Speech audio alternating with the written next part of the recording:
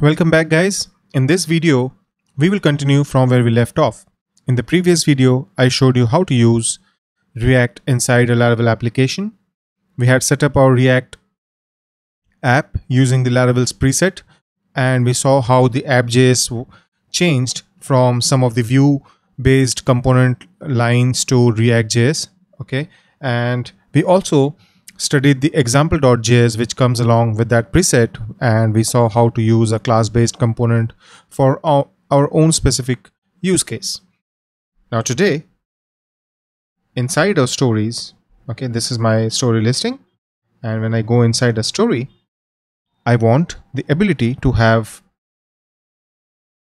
a form which allows me to add a comment. So as a user, when I'm looking at the story, I can add comments, and I can see the list of comments which have been already added, and when I add a new comment, it should be displayed there as well, right? So pretty standard requirement, nothing too complicated. And we will first see how do we architect the component structure. Okay, so whenever we do these kind of activities, like there's a form, there is a listing and all those things, a very common pattern is to have a wrapper component. Okay, let's say comment group. Okay, this is our wrapper component. This is responsible for getting all the data.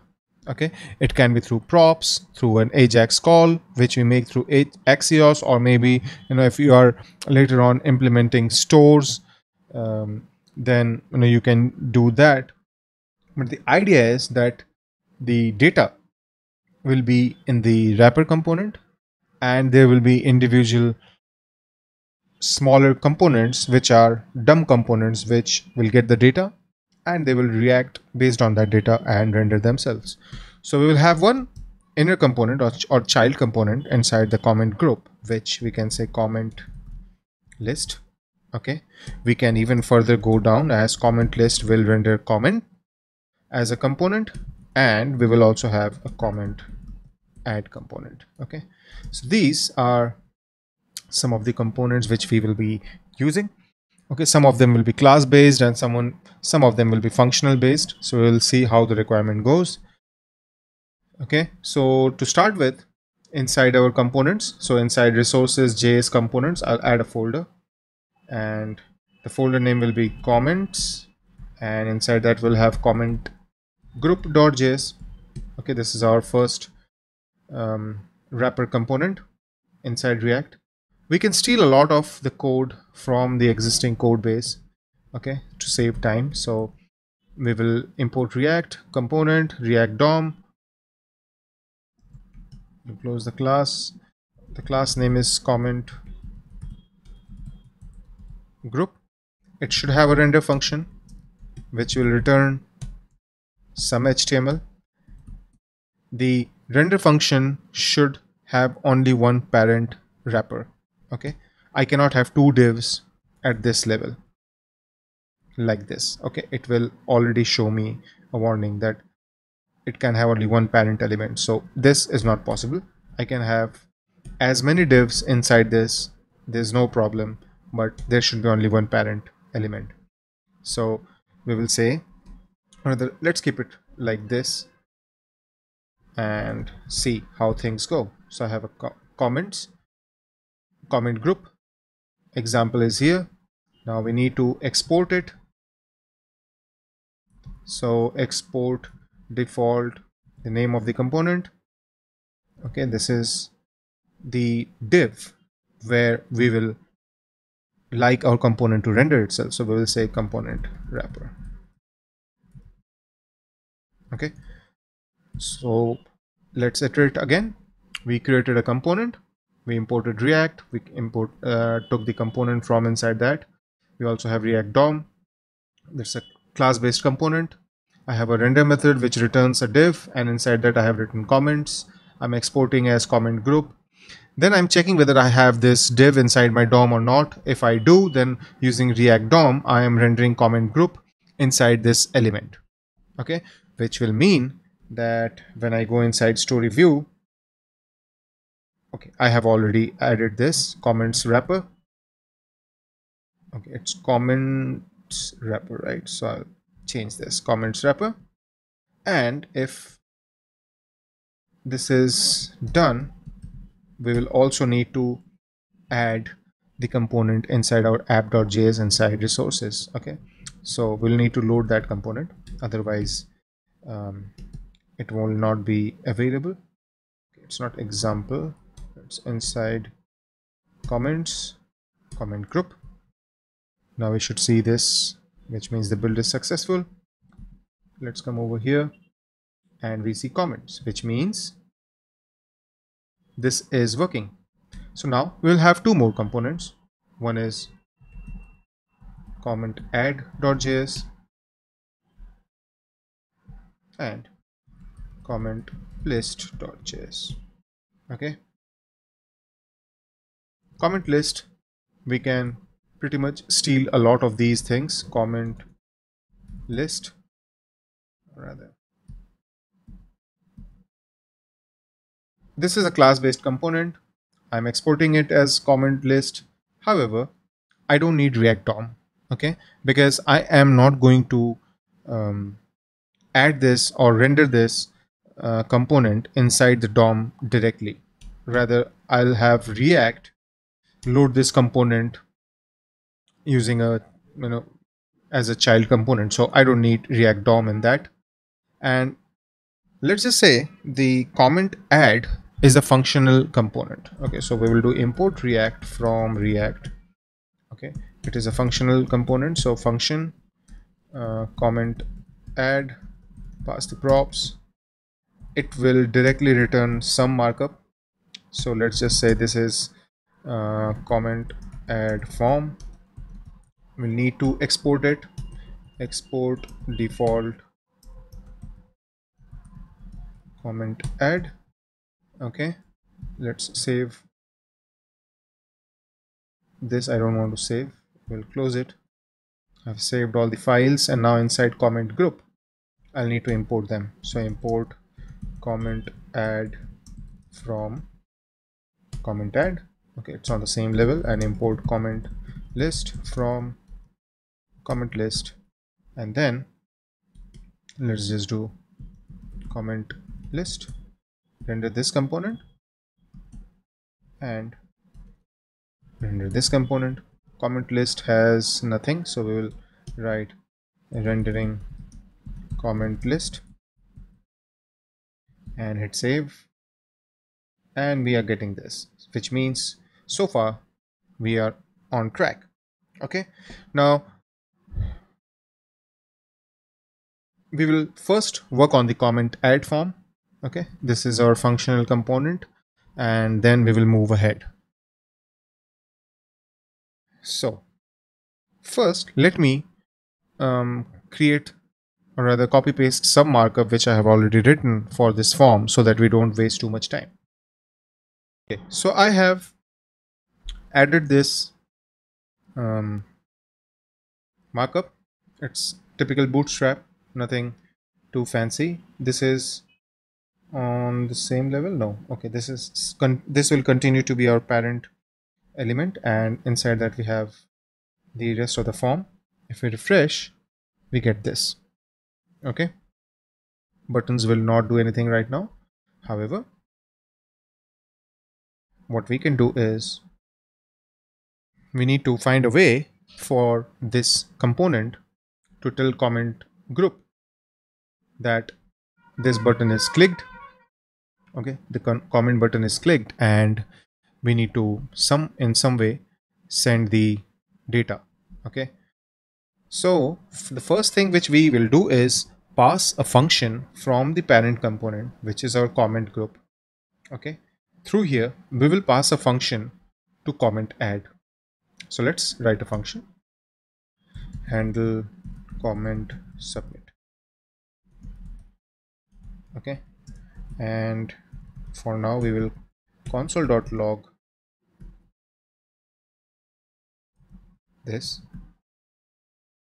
and we can send this as a prop in here, which will mean inside this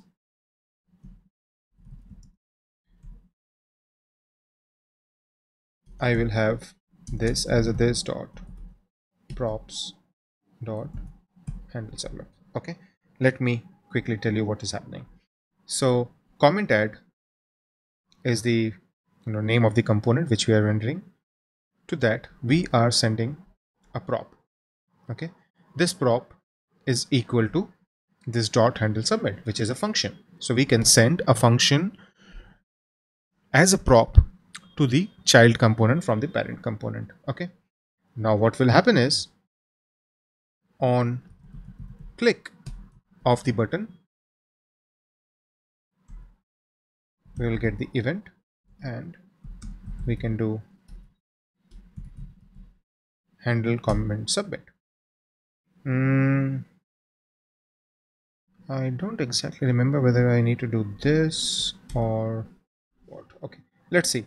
So first things first, I will use the destructuring method. So what I'm saying is I need the handle submit comment from this dot props because we are getting this comment as a prop which is being sent from here, and on click I will get this. So let's see if this works. I am a little confused about the syntax. I still do. Okay, it doesn't work. Say props undefined comment add render with hooks, which is strange. Try the function thingy. So if we do this and hit refresh, it's still what's the problem? Occurred in comment add created by this. Consider adding an error boundary to a tree. That is strange. Okay, let's see. This is fine. Oh, okay. I did this mistake again. Now, inside a functional component, the props are directly available. I did a this dot because that's typical of a class-based component. I think now this should work. Let's see. Okay, this is working, and right. So we get this console, which is inside the parent component, right? Console.log handle comment submit, which means now I can even pass something ASDF, and if I log it here, sorry, why don't we do this data and send this. So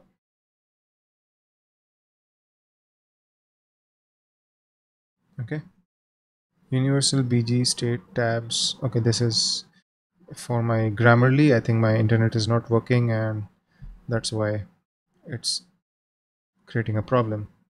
Just leave it at that, but you get the point, right? We are able to send the data even from inside our child component to the parent component. So now what we will do is we will have a value on change. Okay, we will have a constant call on let comment equals empty. Okay, and on change, as we have done in our first video, we'll get the event. So we'll do comment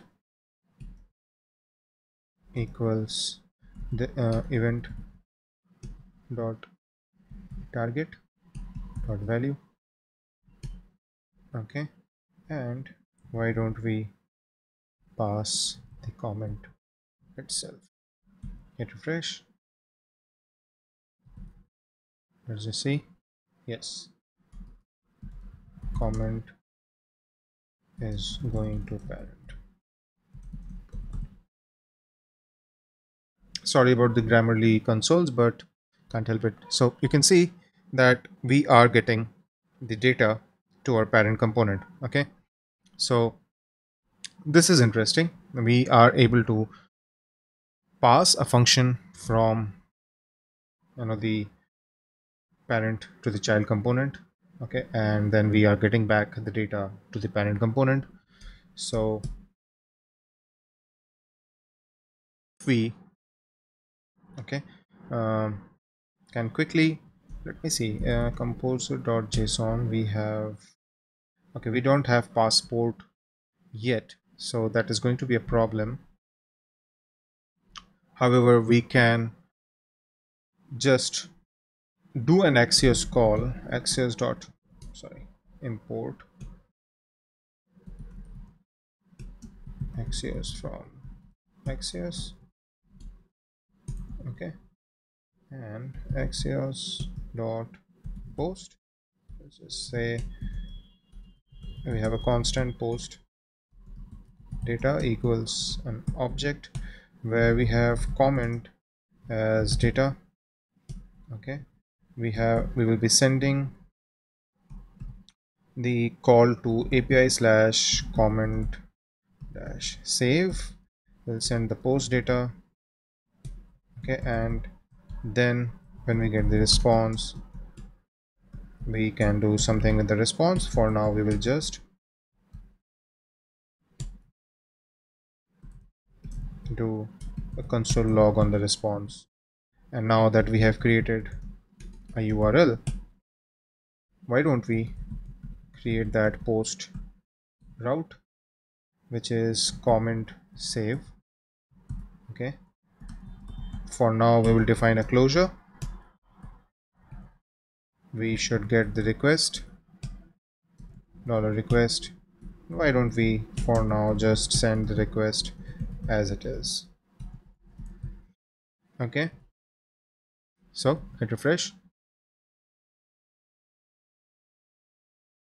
So we get a response, right? We get a response which is interesting. We can then do one thing. Okay, it's not inside a controller, so it can be a problem. PA make controller, so I'll use PHP artisan make controller comment controller. Okay, I have comment controller. Inside that I have create request $request and return. Okay, I can do a validation. So post data equals $this, validate $request. Let me write down some rules. I'll have comment as required. Okay, return $post data. I'm going a little fast, but I will explain you what is happening. Just give me a moment. And inside this comment controller class, it's create, right? Okay, so we have created a new controller using the PHP artisan make controller command.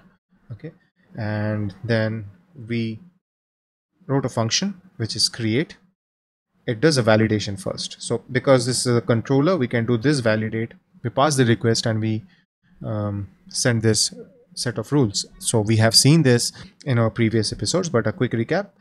This we are doing a validation. If the validation fails, we will get a 422 Ajax status code, and if we pass the validation, then we will get the same data which we are sending. Okay, so we said that we have a post route. Okay, however, right now we don't have an authentication. I haven't installed passport, and unfortunately my internet is not working. But so we have a URL called comment/save inside the api.php file. So because we are creating a route inside api.php file, it will automatically have that prefix. So our Axios call is going to api/comment/save. We are sending the post data. In post data, we have comment as a key, and we are sending the data. When we get the response, we are doing a console.log, which means now if I hit refresh, save, I'm getting a 422, which means it's a validation error. If we go inside that network request and see, it has errors. It says comment, the comment field is required. Very well. I'll post something, clear this, save, and we get a response which says comment post something. So from inside our React application, your React component, we are able to send data inside our Laravel controller. So the basic communication is done, right? And we are also able to create a functional component which is sending the text which the user has typed to the parent component.